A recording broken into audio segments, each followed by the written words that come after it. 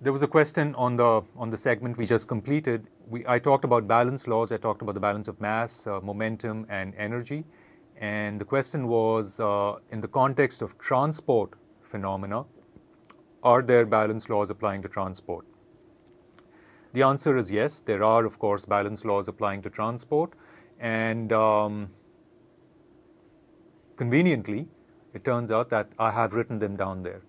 If we are talking about the transport of mass, right, that the corresponding balance law is in fact the balance of mass. So if we have this and we decide to introduce a red dye maybe at one end, right, we introduce a little blotch of red dye and watch how it spreads through this body, right? Or it may be more convenient to think about it in the context of a fluid, right?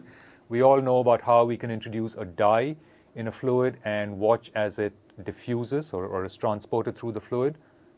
That is described by the balance of mass. Okay, and when we get to that, we will see exactly how that is done. There is another kind of transport phenomenon as well, which is actually perhaps a little more familiar to most of you, which is just the transport of heat transport, right, or heat conduction. It turns out that the equations for heat conduction, such as maybe the conduction of heat through this fluid again, or through our solid body, if we were to heat them up at one end, and how does heat transport itself through, or how does heat get transported through? The way that happens is again through the balance of energy.